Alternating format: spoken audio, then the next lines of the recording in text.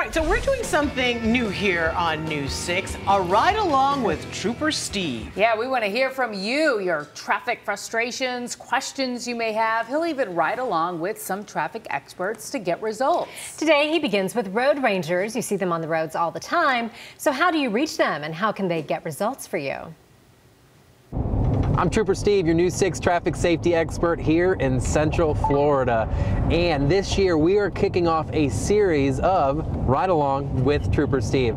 Today I have the honor and privilege of riding along with the one and only Road Ranger Katie, who's been patrolling I-4 for about 2 years here. What's probably the best thing that you can say that you do enjoy about your job? I mean, just honestly helping people. I've always had this mentality, if I can just help one person a day, get them off safely, get them home safely, that's all I care about. You know what always cracks me up is people get scared, they think they're in trouble when I roll up, and I'm just like, no, it's fine. I'm here to help. I'm here to make sure you're okay.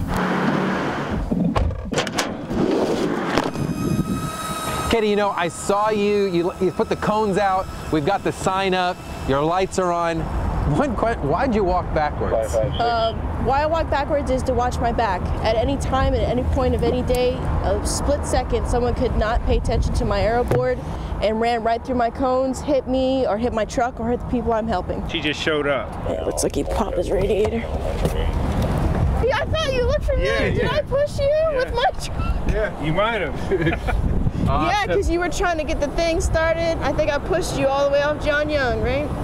Yep. Oh yeah, I remember now. You know, we're out here with this disabled car. The longer we're out here, maybe something else could happen. Yeah, it could cause a secondary accident, which we do not want to happen. Right, first crash, okay, we can deal with it. We don't need another crash. Yeah, just open up the roads and, you know, the longer we're on the side of the shoulder, holding up traffic, or just, you know, sitting there doing just MOT or fixing a tire, you know, everybody's looking, which could cause a secondary accident, which is what we fear. The all-knowing number, guys, you dial *347 on your phone, no matter where you're at, if you're on I-4 or any other highway, it'll put you in touch with these guardian angels right here.